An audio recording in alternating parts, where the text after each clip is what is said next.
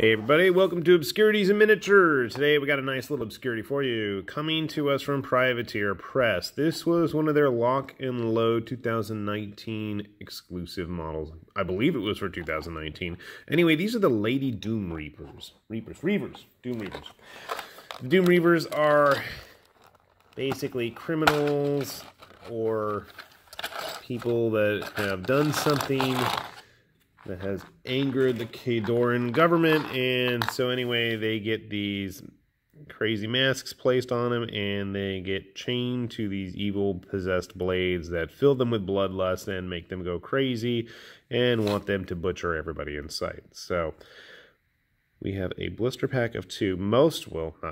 All of the Doom Reaver models so far that have been released, at least in the big multi-pack, are all male. So this is kind of a nice little change of pace. You can add these to a warband or whatever you're going to do. You can use them in a game of Circle of Iron. And a nice little addition to your unit there. We do have one multi-part now. Interestingly enough, she is not wearing a mask. I guess they don't have to. It's the sword itself that is possessed with all these evil spirits, and you can see if it focuses well enough, there's all these little faces throughout the blade, the souls of the dead and the damned that have been sucked up into this sword. So we have our female model here. Nothing too complicated. Obviously holding a severed head, because that's what they do. It looks to be some kind of a Signarian Stormblade helmet or something she's standing on there. So we get some glue, we'll put her together, and we'll see how she stacks up to some other Privateer models. Alright, so after a teeny tiny bit of work, our Doom Reaver ladies are all finished up, and literally all I did was stick her on the base and glue her arms in. I want to say she reminds me of one of the male Doom Reaver models, but I'm not sure why, because I don't think there's any in this actual pose.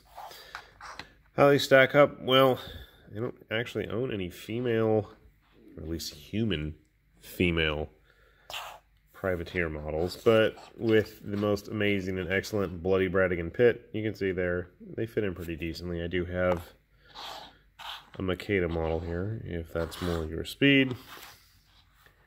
Again, Makeda's pretty fashy with her fabulous headdress, and she's a lot bigger overall, being not human, so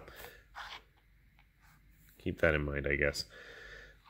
I think they'd be interesting models if you're going to use them for like an Iron Kingdoms game, or in Circle of Iron, or in whatever homebrew stuff you have going on.